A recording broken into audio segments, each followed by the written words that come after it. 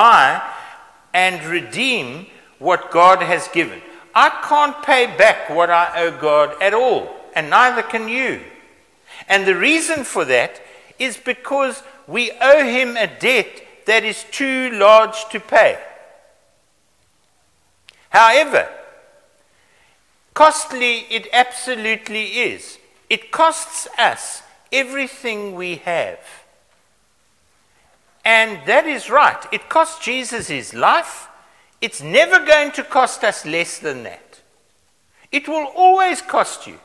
But if it's worth having, then you absolutely need to pay, don't you?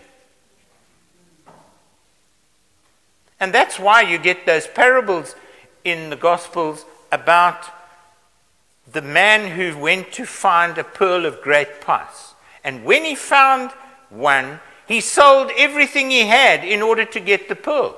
Now, the gospel of the kingdom, which gives us peace with God, that is the pearl. So there is a cost for discipleship. The cost is, it costs me everything I have. Now, one of the things that interests me in this gospel reading this morning is the large crowds that were traveling with Jesus. Let's just put this thing into context. Jesus appears in Galilee and all around, and people are drawn to him like a magnet, or like a light draws moths.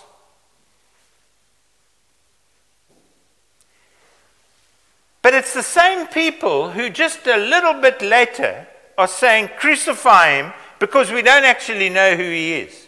Now, what went wrong? Well, one of the things that went wrong was there was a price tag. It's not just something new on the block, let's go and hear. It's something that happens, someone actually, and what he said was much too costly for them to hear. So, because of the price tag attached, they were happy to get rid of him. And because he was turning the temple worship upside down. Maybe we should have said he was turning the temple worship right side up rather than upside down. But you see, large crowds are not the issue. It's not how big the crowd is, it's how committed the crowd is. You can have a crowd of people, but if they're not committed, well, then next week they'll go somewhere else and do something else and do this and do that. We are always looking for something that will satisfy, but the one thing that satisfies us is going to cost us. That's the reason we don't like it. Isn't that true? You see, God makes demands on your time, your efforts, and your energy. And for the most part, we don't like that. Let's be honest. I like Frank. Frank works for me. My name's not Frank, but I like Frank. Let's be frank. And the more honest we get, the more we see that Jesus makes demands which, for the most part, people are not prepared to pay because it's going to cost. And we have other priorities. So what is the cost? Well, we're going to hear.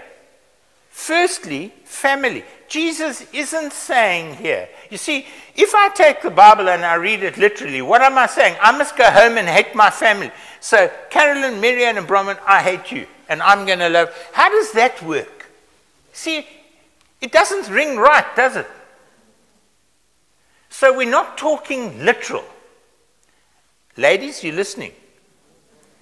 Literal isn't what we're on about here. See, when I say at home, I'm going to do this, they think I'm meaning I'm going to do it now. But I never said I would do it now. I just said I would do it at some point.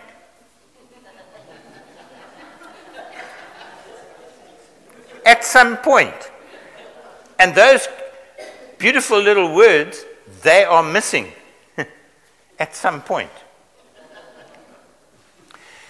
But listen to what he says. So what is it really meaning? Love for family cannot surpass your love for Christ. In the kingdom of God, there's an order. The order is, I'm supposed to love God with my heart, soul, mind, and strength. And so are you. Let's say we are. Okay? How does my family life fit in? Well, my family life needs to precede my job life or my work life. But it must be inferior to God. So the guys and ladies who want to give themselves wholly to work, and they work non-stop, Monday to Sunday, 24/7, that's not glorifying to God. Yes? Why? Because the priorities are wrong. It's not about work. It's about commitment to God first. My love for God needs to be all-consuming. Then below that, my family needs to come into the picture. Why? Because I can't love God if I can't love the people around me. Who's the most difficult to love? The family. Why? Because they know me too well. That's why. And you know what? They know you too well too. Not my family, your family. So the priorities are crucial. And it's only when we get the priorities right that things start to fall into place. So what's the cost here? I need to prioritize my life. So do you. God needs to be first. Work needs to come under my family, along with sport. You get a lot of people who take God out and place sport or family or people here. When the priorities are wrong, life doesn't work. It only works when God has the first place. The family fits in underneath that. And you put your heart and soul into your family, not so that you take the place of God, but so that people can see how to get a life ordered with family priority.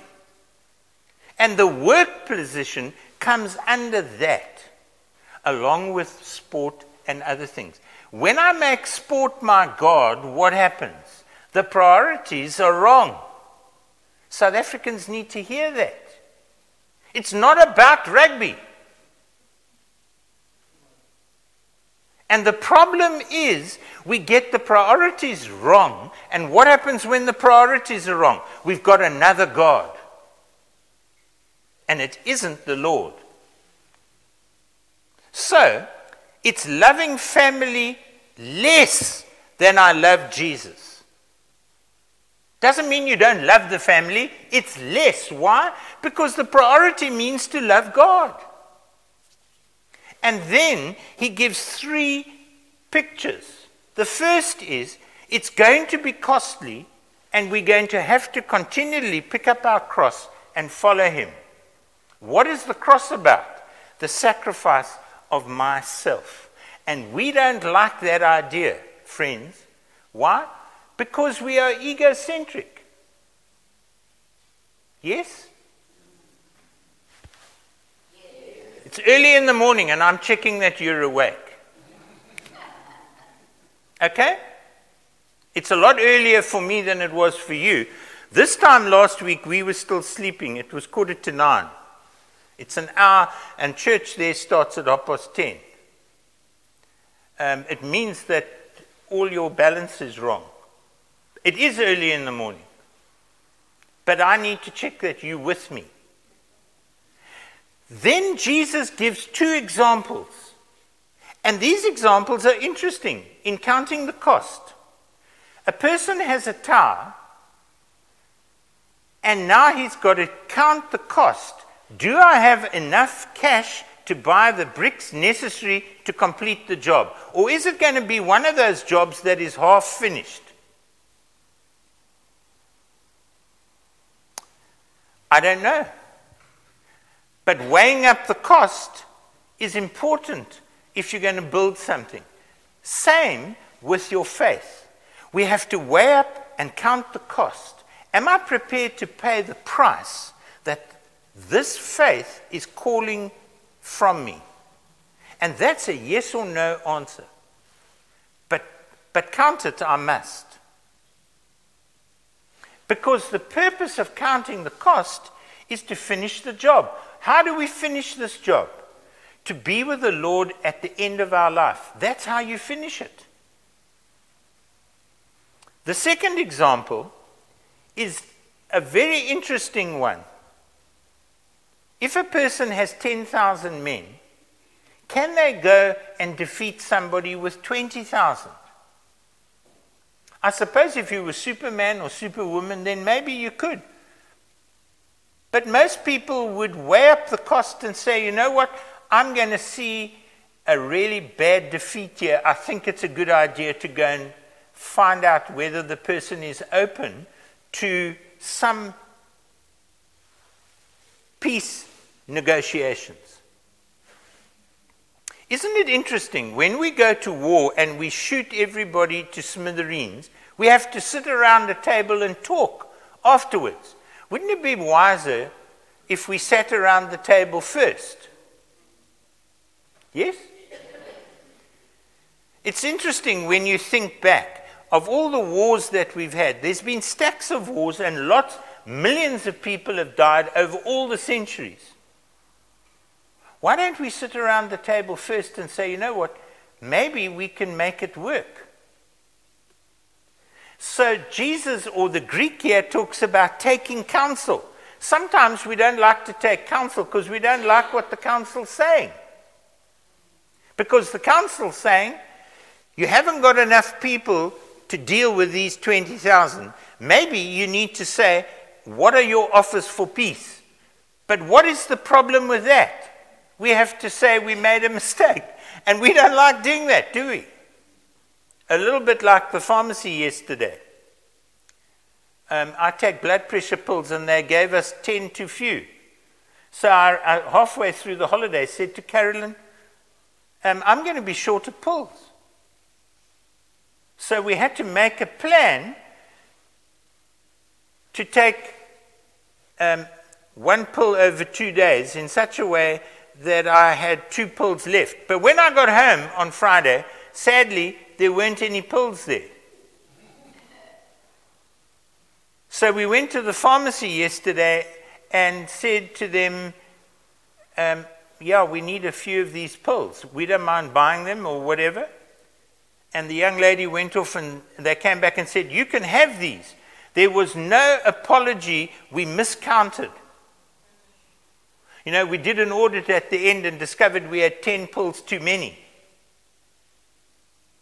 Why is it that human beings find it so hard to say, sorry, or I made a mistake? Ego. I like it when you respond and I don't even ask the question properly. But you see what I'm trying to say? It's interesting, isn't it? So taking counsel is quite important. To become a disciple, I must be prepared to willingly give up what I have. Because Jesus demands 100% of my time, talent, and treasure. He doesn't have, it's not about whether I can fit it in. The issue is, I'm either committed to it or I'm not. But one can't hover between two extremes.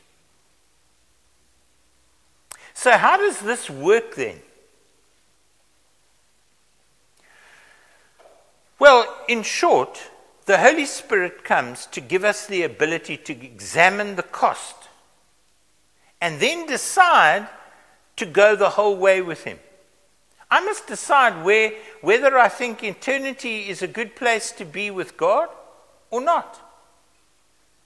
It's not rocket science. It's actually pretty simple.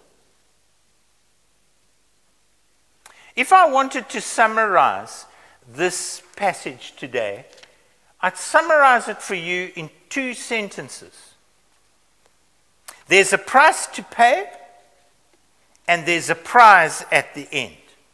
So it's 2 P's, very easy.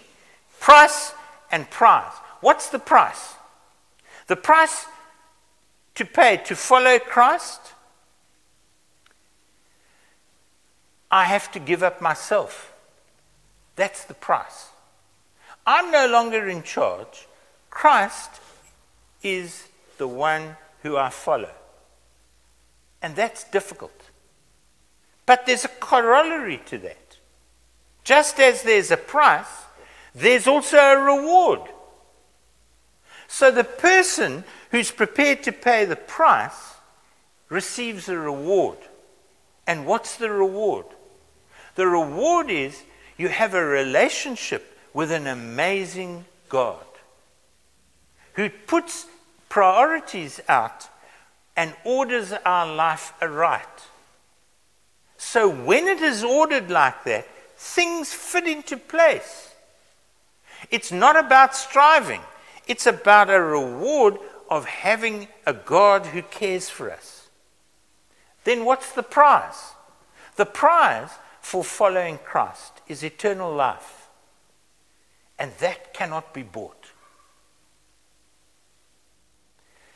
Sadly, the majority of people aren't prepared to pay the price, and so they miss the prize. And at the end of their life, they have nothing to show. The question I want to leave with us is this. God's grace is free. That's no question about it. Grace means unearned and undeserved. But there's a price tag in order to receive that grace. I have to be prepared to lay down my priorities for God's. And my agenda for His agenda. And my direction for His direction. And that's the part that is really difficult. So the question is, am I prepared to do that? Are you? Can we say we will? We can say all the right things. We can do all the right things. We can sing the creed beautifully. The question isn't whether we can sing it, because in here, it's easy. Let me put it differently as I close. Any fool can do it here. The issue isn't, can you do it here? The issue is, can you do it there? That's a whole different ballgame. In here, we can say the right things for a lot of good reasons. It's much more difficult to do it out there. And that's why we need grace. That's why we need to be committed to this thing. Because we can't do it alone. And we can't go it alone. Can we? A little louder? I'm deaf. Thank you. I don't hear the female voice range so well, so I need you to speak more loudly.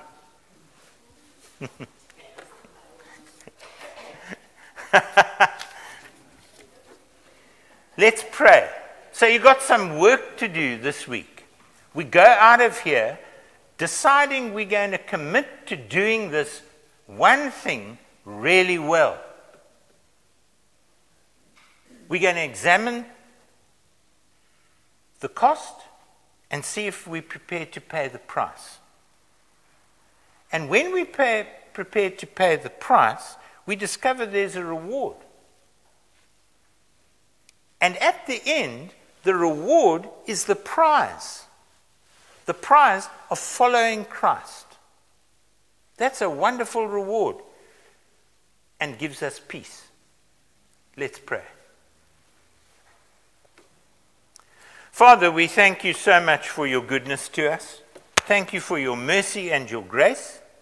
Thank you that you open your heart to us. You fill us with power from on high, and you send us out into your world so that we may live for you. Help us to count the cost, and then help us to share it with those around us. And we ask this for Jesus' sake. Amen.